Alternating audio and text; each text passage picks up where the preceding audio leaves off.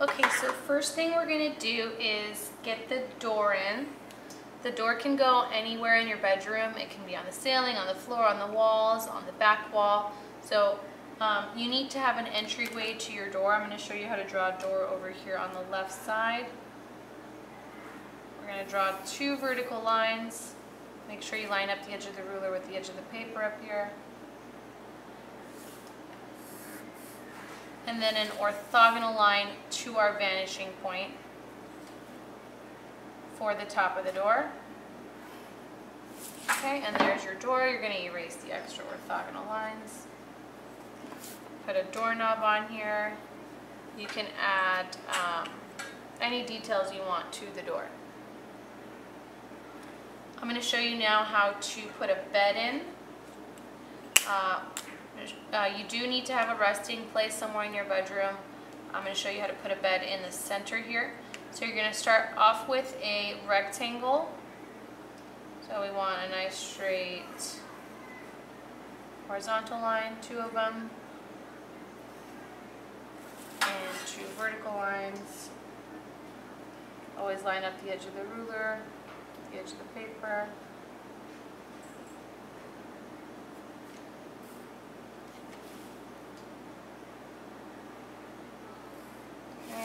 So we're starting with a rectangle, and then we're going to draw orthogonal lines from the 2 top points of our rectangle to the vanishing point. We're not going to go all the way through. We're going to stop at the back wall here.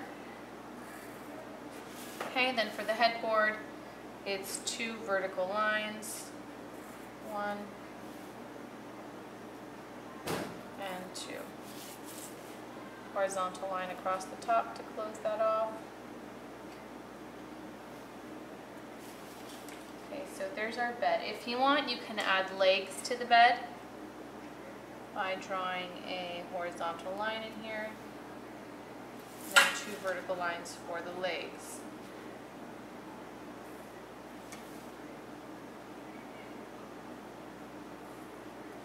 Okay, and you can erase the bottom line.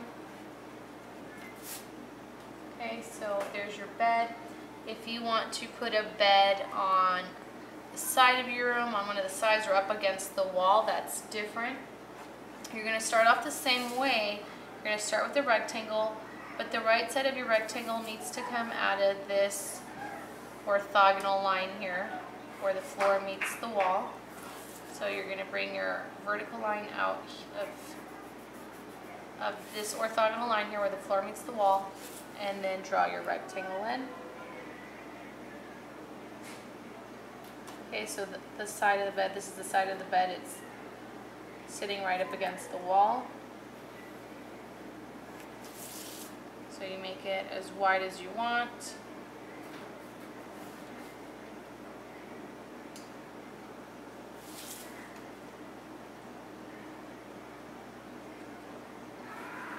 Okay, then you're going to draw orthogonals from these 3 points to the vanishing point. I'm going to stop here where the floor meets the back wall. 2. For this one, I'm going to go a little bit further. And 3. Stop the back wall there. Okay, then I'm going to close this off with a horizontal and vertical line. Okay, so there's your bed on the side of the wall there. I'm going to erase these lines.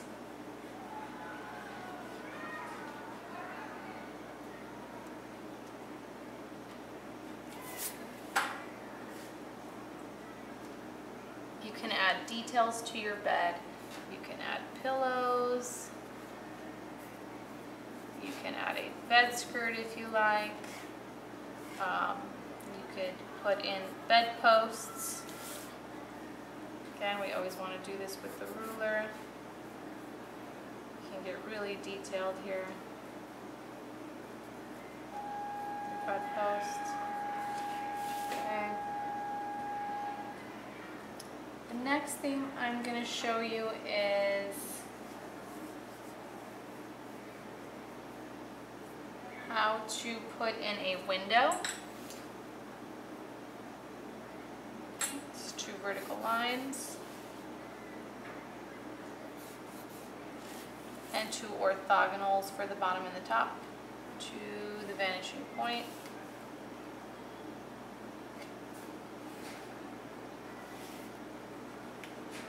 You can add a border around your window with the same orthogonal lines and vertical lines just going around.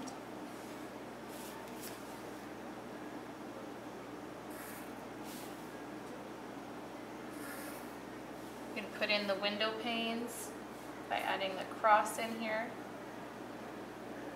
the wooden panels to create the wooden panes. You need to find the center first.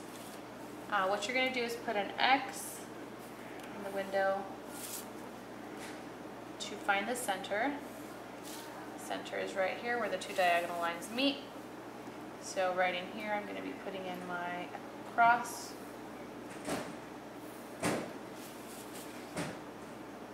Again, any diagonal lines have to go to the vanishing point. Okay, then I can erase my X, don't need it anymore.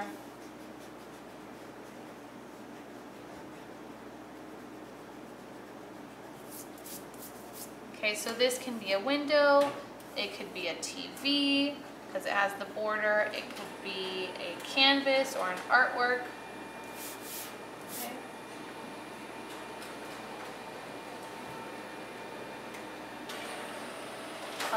Next thing I'm going to show you is how to put in a design on your floor.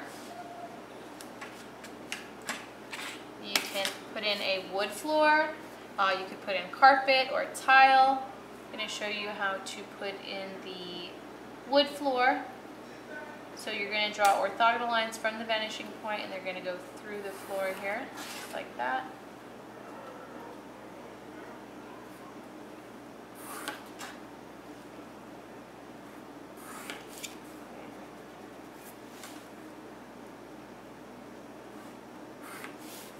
So this side of our floor is going to be wood.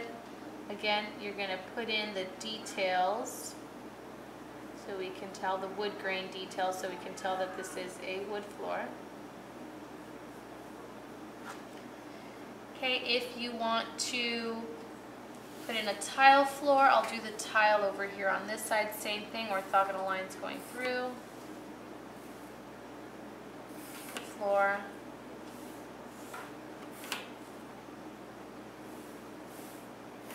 Okay, then you want to put the horizontal lines. We're creating a checkerboard. Our squares. Alejandra Vargas, please report to the front office. Alejandra Vargas, please report to the front office. The squares in the back are going to be smaller. And as we come to the front here,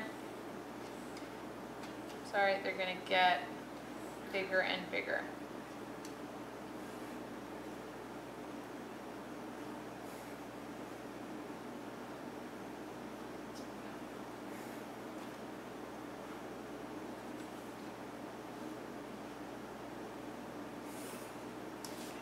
That would be a tile floor. You can also do a carpet. If you do the carpet, you have to add the texture.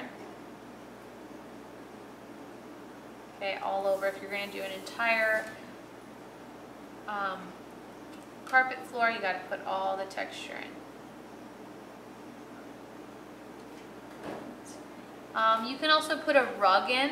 If I wanted to place a rug right over here, I would draw my orthogonal lines and then my horizontal lines. So my rug is going to go right in here on top of my wood floor. I'm going to erase this line.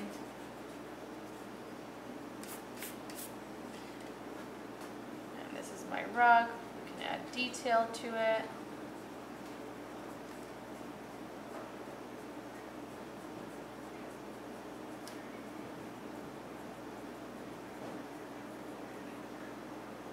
Okay, if you want to draw a pattern on your rug or on your bed, your comforter, again, you have to remember as we go back into space, our shapes, our objects get smaller. So if you wanted to draw a pattern on here with flowers, the front of the bed are going to be bigger than the flowers in the back. Okay? So big flowers in the front, medium, and then small in the back. Some things you can do with the ceiling. You can, again, you can make your ceiling a hardwood ceiling. It could be a tile ceiling. It's your dream bedroom, so it can have any design up at the top. I'm going to show you how to create spotlights or recessed lighting or a skylight.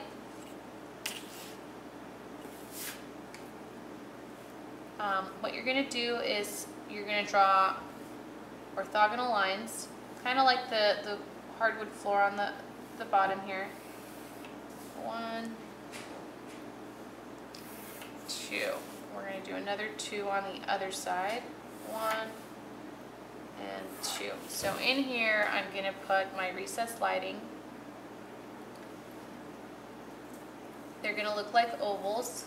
If we were looking straight at the recessed lighting, it would be a perfect circle. Okay, but we're not looking straight at it. It's on the ceiling. We're looking at it at an angle. So it's going to be an oval up here. And as we go back, the ovals are going to get smaller and smaller. Okay? So big oval, smaller, and smaller oval as we go back. Okay. You can also put in a skylight.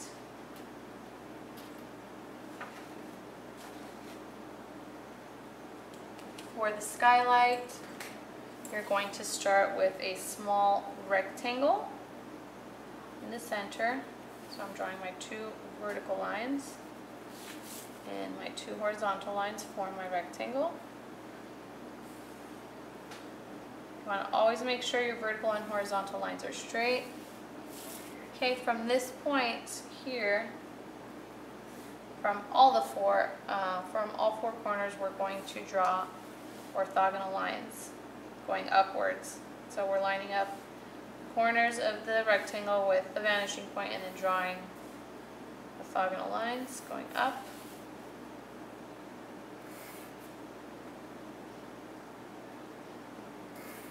Okay, so these are the sides of our skylight. We're going to close that off at the top with just a horizontal line. Okay, erase the extra orthogonal. So this is our skylight. We can draw the clouds up here. Birds. What do you see outside of or through the skylight? What do you see?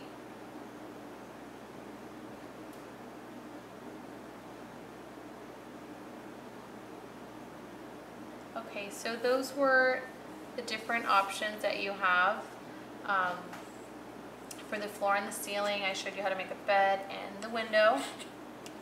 If you want to draw a circle, again, if we're drawing a circle on the back wall, it's going to be a perfect circle. Alejandra Vargas, please report to the front office. Alejandra Vargas, please report to the front office.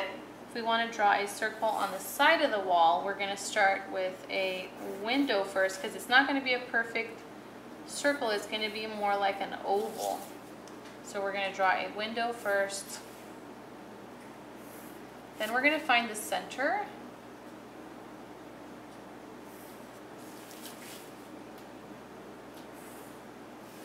Then we're going to draw our circle within this space here. So our circle on the left is closer to the vanishing point. It's going to be smaller, and as we come forward, the circle is going to get bigger out here. So you're staying within this window, this space, and drawing in your circle. It's not going to be a perfect circle.